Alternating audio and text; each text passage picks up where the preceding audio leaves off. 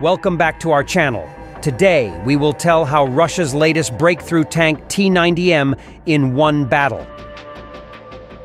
In a recent engagement, the 60th OMBR servicemen faced a significant assault from the Russian armed forces, employing a mix of tanks, infantry vehicles, manpower, and even unconventional Chinese golf carts.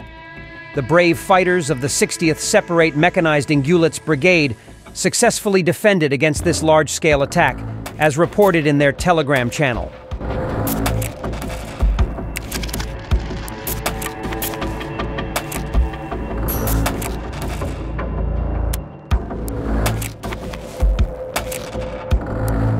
During the intense confrontation, the enemy utilized a combination of tanks, infantry fighting vehicles, manpower, and those surprising Chinese golf carts.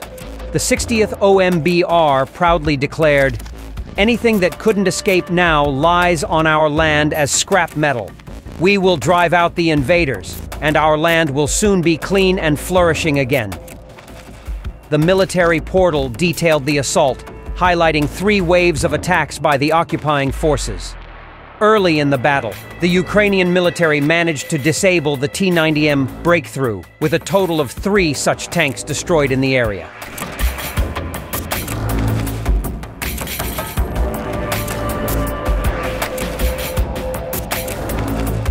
In a notable turn of events, some Russian tanks encountered mines, rendering them immobile.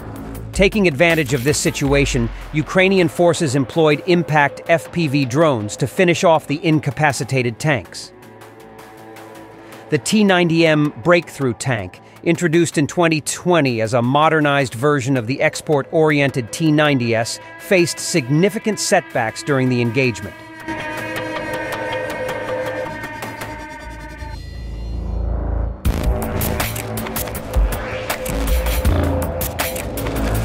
In a recent development, Ukrainian forces have achieved a significant victory by destroying an advanced Russian T-90 tank through a drone attack.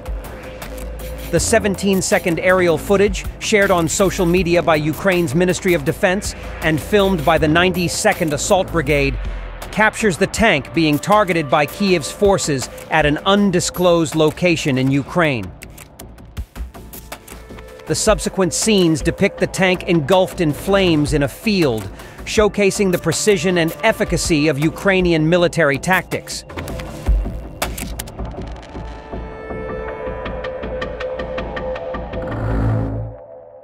In the current conflict in Ukraine, the T-90 serves as the primary battle tank for Russia's military.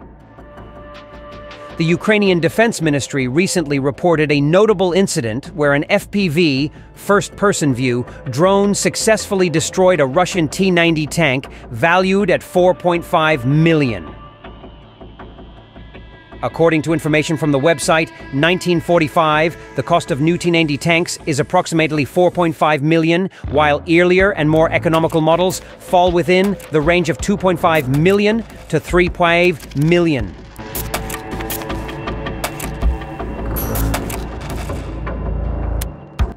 In June 2023, Russian President Vladimir Putin asserted the T-90M Prorriv tank's superiority, declaring it the world's premier main battle tank, according to state-run news agency TASS.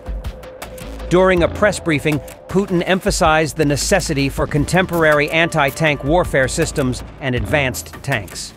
He stated, "It can be said today that the T-90M Prorriv is the world's best tank. As soon as it approaches positions, no chance is left for anyone or anything.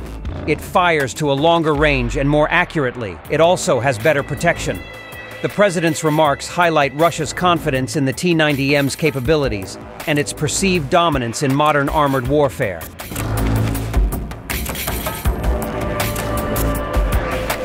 Sergei Chemezov, the CEO of Rostec, Russia's state-owned defense conglomerate, stated on Sunday that while the T-14 Armata tank is considered the country's most superior tank, it is deemed too valuable for use in the ongoing war in Ukraine.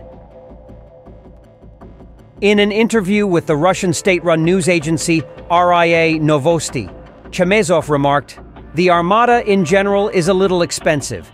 In terms of functionality, it is of course much superior to existing tanks, but it is too valuable, so the Army is unlikely to use it now. It's easier for them to buy the same T-90s.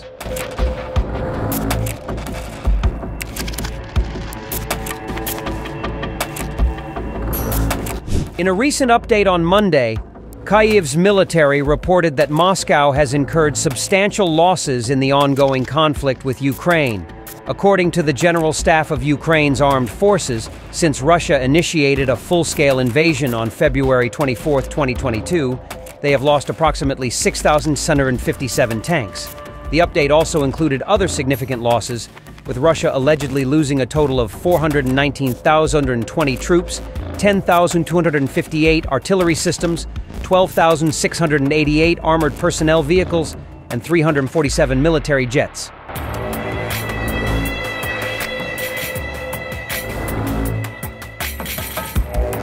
The uncertainty surrounding casualty figures in the conflict between Russia and Ukraine underscores the challenges in obtaining accurate and comprehensive data.